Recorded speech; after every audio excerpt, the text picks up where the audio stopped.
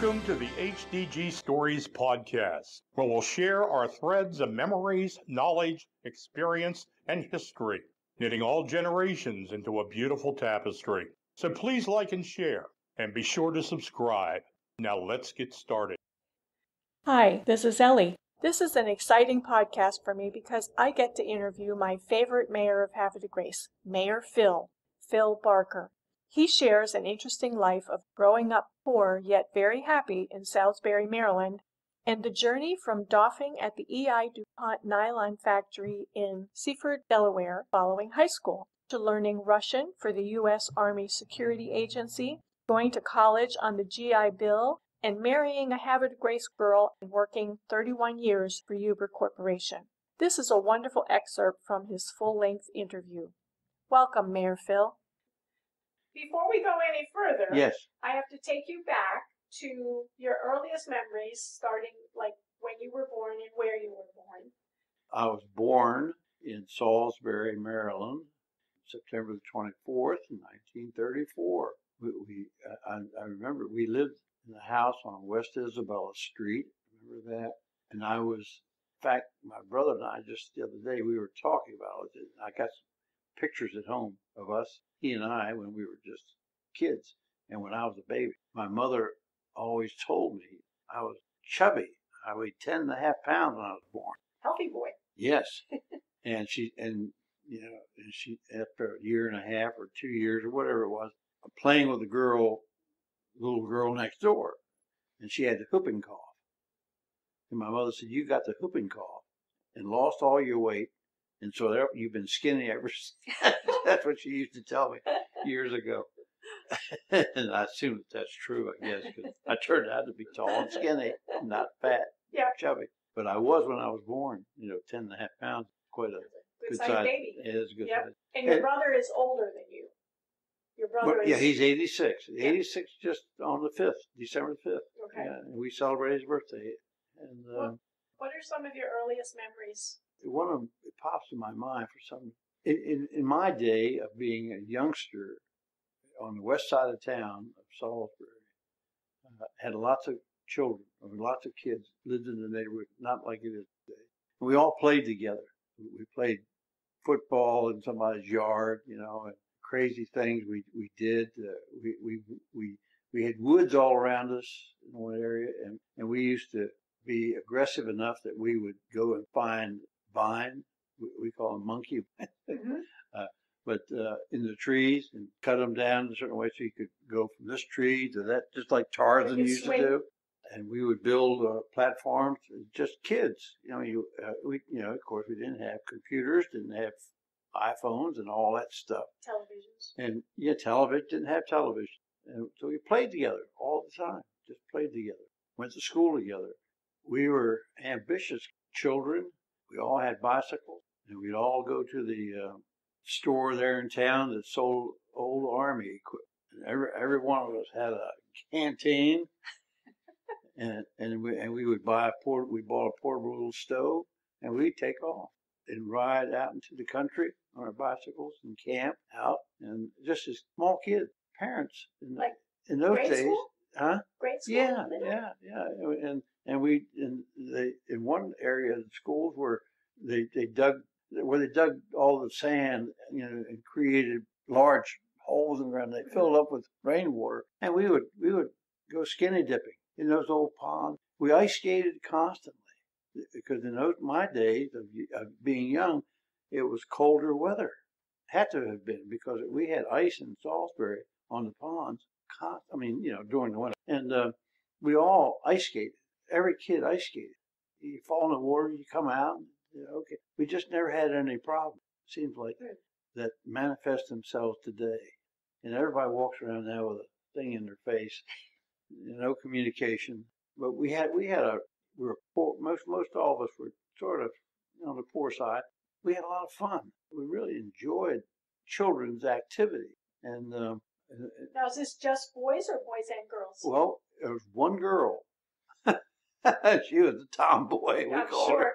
And but she was just like a boy too. Yeah. I mean, we all played together. We played cops and robbers and the cowboys and Indians and all that stuff.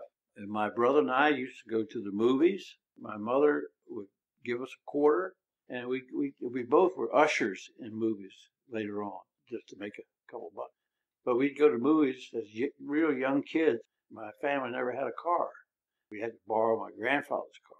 We would get down there and we would walk home to a couple of miles home at night, and no one bothered you. We just walked home. But we used to go. Nickel, I think, to get into the movie, to see the movie. And every Friday night, it was always cowboy movie. And, and so we always went to the cowboy movie. And then you had 20 cents left over to buy a candy bar and a bag of popcorn, and that's all you needed. And then, time passes, and I'm in high school, my senior year, I worked at Boulevard Theater in Salisbury, just so I could have some money to go to the prom, and rent a tuxedo and buy a ring and all that stuff. What did your parents do how did they work if you didn't have a car? We just walked, or we had to ride with someone else. When Levin graduated from high school, he went to work.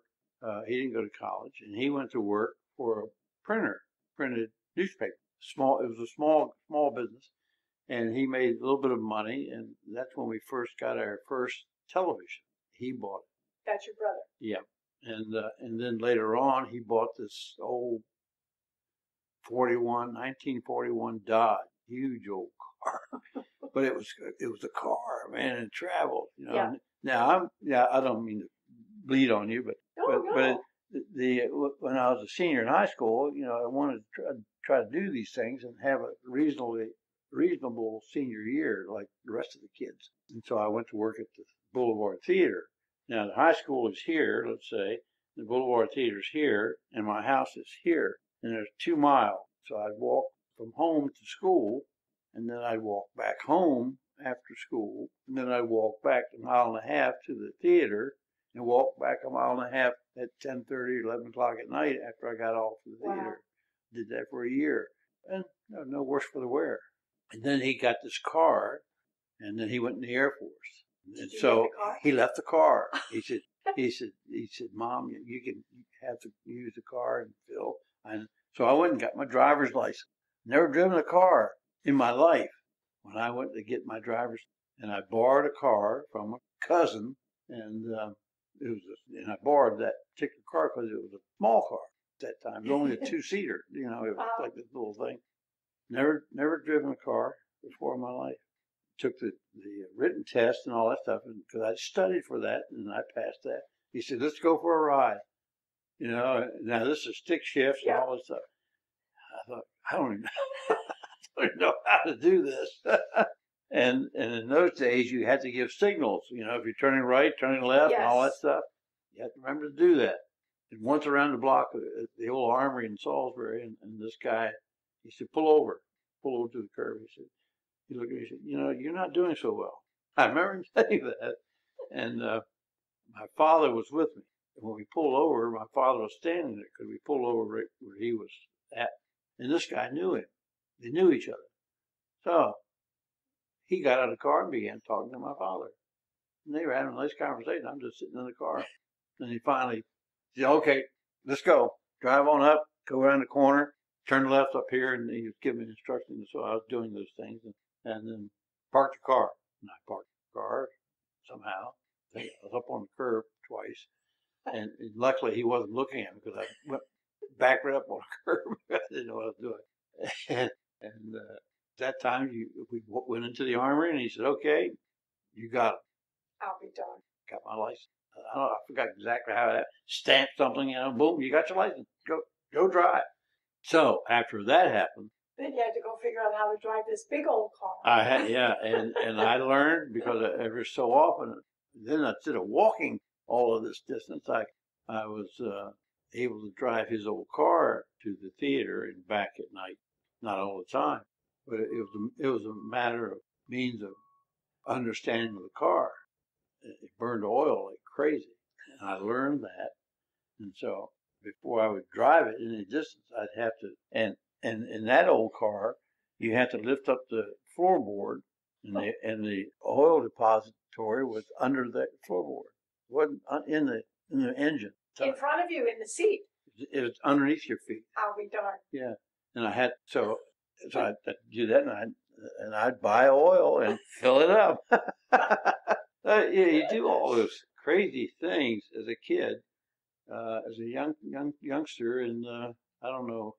Children today, I think, are way ahead of us then as far as mechanics or driving a vehicle and car and all that stuff because they've got them. Everybody's got them. Yeah. It was quite an experience. My transportation was feet and legs. Any activities in school or sports or anything like that you recall? I pat myself on the back. I was a good baseball player. I didn't play. I played intramural football, basketball, but I didn't play on the school team. But I played baseball in school my junior and senior years. After I went to work, DuPont, I was working shift work. I'm only 17 when I got out of high school. Okay. I started school when I was 5. So I was 17 when I went to work, and I'm working shift work. I wanted to play baseball, and so there's a team down Eastern Shore called the Bi-County League, and it's made up of teams of various towns. And so the Pittsville, I don't know if you've heard of Pittsville or not, it's on the way to Ocean City on the old Route 50. Got to know someone there, and said, would you want to play baseball on the Pittsville team, not the Salisbury team? Yeah, love it. And so I signed a contract to play Bi-County League, and I did. But the only trouble was I was working at DuPont. I'm working every day, working shift work. So some weeks we played all the games on Sunday. Some weeks I'm working 4 to 12. Some weeks I'm working graveyard, 11 or 12 to 8. And I was a pitcher, and I was pretty good. And I remember right now. I'm remembering the game. It was a close game, and I hit the umpire with a baseball. Catcher missed it. He just missed it, and it hit him, aggravated him. And from then on, it was a tough game. Boy, every strike had to be a strike. And but here it comes. Now, Seaford, Delaware is 20 miles from Salisbury. Got to get to work 4 o'clock. We started the game at 1, so I'm pitching as long as I possibly can until about 3, and then I say, well, I got to go to work. Oh and the coach said, okay, you got to go work. You got to go work. And they worked. They worked around it. So they had relief pitcher come in, and I go out and get my car, change my clothes, and take off for Seaford, Delaware. Did that whole summer. But I enjoyed it. Loved baseball. I enlisted, but I got out of high school, had no thought of going to college, so I went to work. And I got a job, EI DuPont, Mars Company, DuPont, in Seaford, Delaware. And they made nylon. Korean War. I graduated high school in '52. The Korean War was really full speed ahead there, winding down pretty much during that period of time. DuPont came to our high school and interviewed students who weren't going to college. So they hired me. When I graduated, next week I'm working in their factory in Seaford, Delaware, nylon factory, and I was a custodian. My entry-level job was sweep the floors, keep the place clean, because machinery just constantly spitting out oil. So I stayed there for a year and a half and worked my way up to Group 1 to Group 6 job, and now I'm running the machine. As we call it, doffing, the yarn from the machine, as it was getting made. And then my foreman came to me and said, Bill, they're going to be cutting back now. The war is starting to stop. They don't need much nylon for everything and all this. So he said, I think you're going to get laid off a couple of months. So I thought, okay. It was still wartime, and by all government standards, I decided, well, I'm going to be drafted one time or another, I'm sure. So I said, might as well. They said, well, if you go in the military, if you go in the Army or whatever, well, your job is secure. You can come back to it. And so I enlisted in the Army and took tests, competitive tests, and I qualified. So do that while you were still there, and then they'd save your job. They saved my job. So I went in the Army and took a lot of tests, and I qualified for the Army Language School in California. And that's when I studied Russian for a year, and then went overseas and did my job. Had you taken language in high school? No. No, I never had a language. No, never had it. Never even thought about it. No, because I was a good student in high school. I was on the honor roll all the time, and when I was in college, I was on the dean's list after the army. And but I just happened to pass a crazy test, and again, it's related to English language, grammar. You applied all your knowledge. Anyway, I passed the test. You qualified to go to the language school. They asked, what language did you want? I said, Japanese, because my brother was in Korea over there then at that time. He was in Japan, and he was in the medical corps of the Air Force.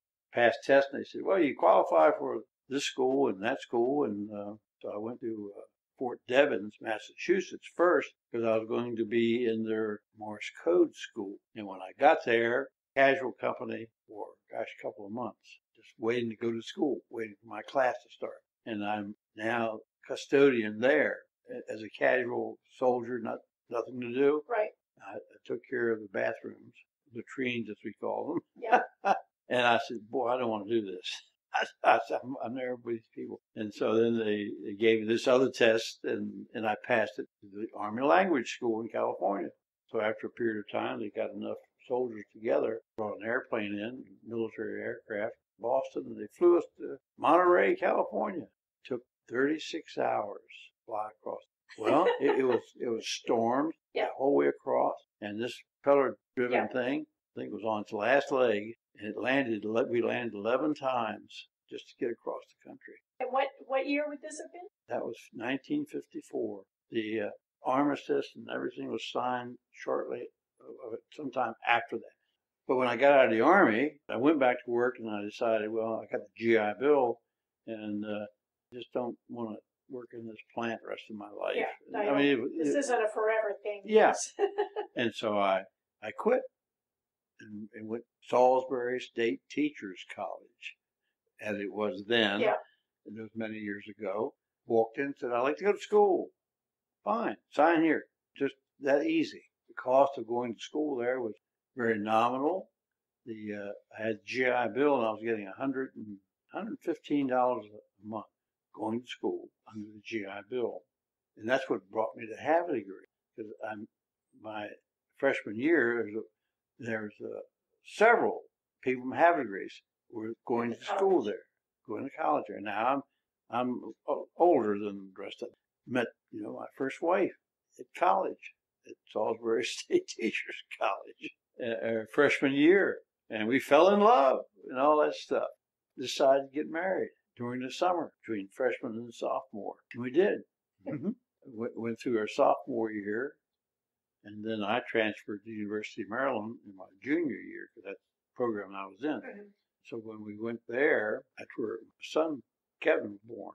We lived in an army barrack. In those days, they had, if you're familiar with College Park, they got Fraternity Row. And behind them were army barracks, old army barracks put up there for veterans, cheap, and so I got a place there, which was, I guess, about as big as this part here. This is what we lived in, and had a little bathroom, and and everybody else. There are about 6 or 7 army barracks, so we're all living, hand to mouth, trying to get your education. The guy over us, little apartment above us, 2 floors, he was getting his PhD, and we became good friends. Still are today. He lives in Virginia, lives in Williamsburg. And I began going with him over to, because he was getting his PhD. So he taught a class in biology. So he had an office to get to study, because Kevin was sick as a baby. So I used to go with him every night to the college. We'd go over there. We'd walk over there, study for 2 or 3 hours, and get my work done. And we'd come back to our little place. We slept on a hide-a-bed because we didn't have any room for a bed. And so we survived that for 2 years. Of course, my wife at that time dropped out of college. What was her name, Phil? Juanita. It was Juanita Gordy. And her parents lived on Otsego Street. The house is still there. Her last name then was Gordy. When I became mayor, I retired from Huber. This is my job. And I loved it. It was fun. The best job there is. I was very content in doing the job of the mayor. Year 2000, That's when I went to Estonia. I mean, that was one of the things, being mayor allowed me to do that. And it was such an honor, an interesting and exciting trip to go over there and represent Havre de Grace. And these guys over here, they all came to Havre de Grace, plus other mayors. I met every mayor of every town over there when I was there. That was my job. Do we still interact with them?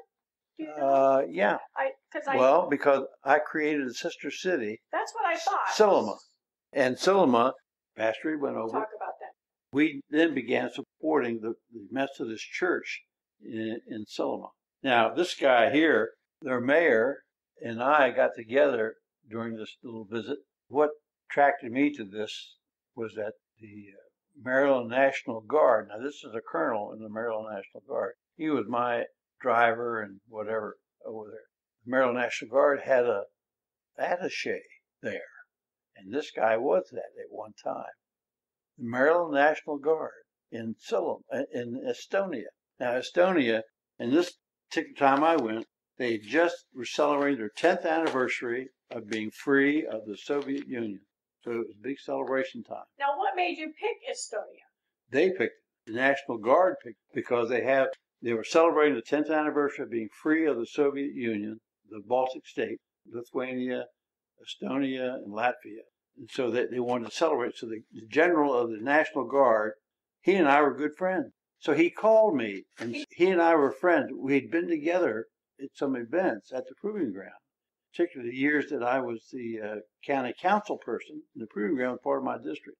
He called me one day in the office, and he said, Phil, he said, we're going to do this celebration. The Maryland National Guard's involved, and I'd like for you to represent us in the city of Havre de Grace, obviously, and go into Estonia for this celebration.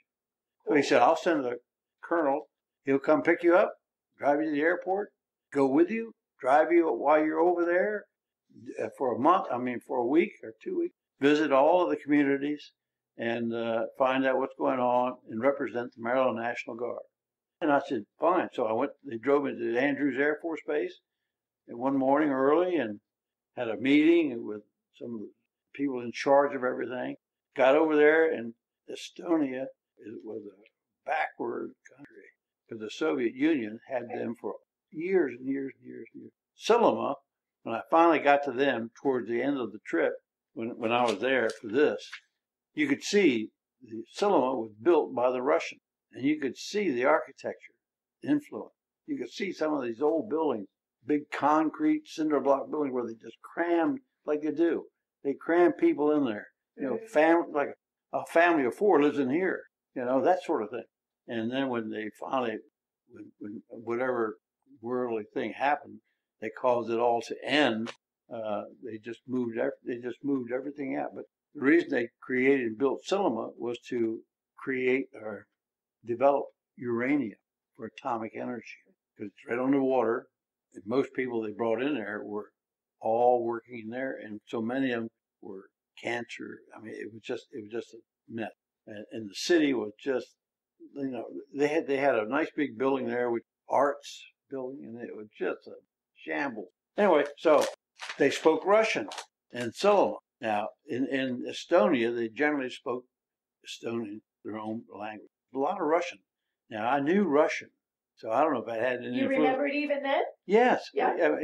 I mean, not when I graduated from the Army Language School, I was fluent. Yeah. And I could read and write and dream in Russian. Now, this is years and years and years later, obviously, and I didn't know as much, but I understood, and I could still. The mayor and I, one day, he just said, "Let's go for a walk." And we just walked around, and he's talking to me in broken English, and I'm talking to him in broken Russian. And Russia and Estonia were bumped together there by a body of water that separated it, a big bridge. We tried to get across, but they wouldn't let me. I didn't have a visa. I wanted to go into the Soviet Union. Because when I graduated from the Army Language School, there were newspapers in Russia, as little guy as I was, they were called the Krokodil and Izvestia and the Journal. Newspapers of the Soviet Union had my picture and name, rank, and serial number that another amerikanский шпион. Spy? Yeah, American Russian, spy? American spy, and they. So you might not have got back if you'd have got on the other side. Yeah. Well, when I graduated from school, it was very clear, and we could never go to the Soviet Union. They wouldn't allow us in because they know who we are, and they figure that we're these spies. Crazy how a little old thing, You wouldn't think you this were little guy is enough not for known by anybody. Yeah. All of a sudden, he's making the newspapers in the Soviet Union, along with the rest of my classmates that graduated. All of our names appeared, so they knew what was going on. They just didn't know. And when we got over there, the work that we did, they knew we were doing it. They just didn't know how successful we were. So it was an interesting trip. Now, this young lady, it was a middle school, and this young lady came over and asked me to dance. They had a party because the vice president of Estonia and I presented the school, or accepted the school for Estonia. So I took gifts, and you can see I'm dancing with her, and I have one of them in my hand. And it's a picture of Happy Grace. Oh, cool. Yeah. Cool. And I also took over a big banner of the Baltimore Orioles because I found out that they had a class in the school toured. There was one class they took me into where the teacher spoke only English, teaching English. Uh-huh. And they had a big thing sign in there, for Yankee. Okay.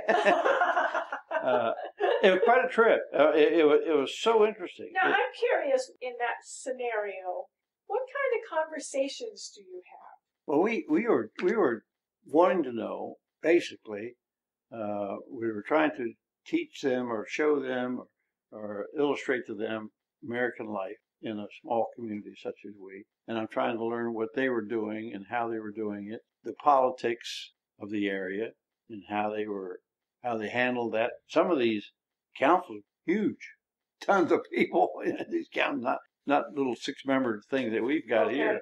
It's basically to show friendship and concern that we are, and particularly when you get to Silima, the mayor there and I wanting to join together. So our cities would be sister cities, as they call them. So we would be interested in what's happening to them and what's happening to us. So it's a matter of exchanging ideas and thoughts in local government. Plus, we got to see all the historical things. Mm-hmm. We were taken to churches and other places in Estonia that were historical in nature.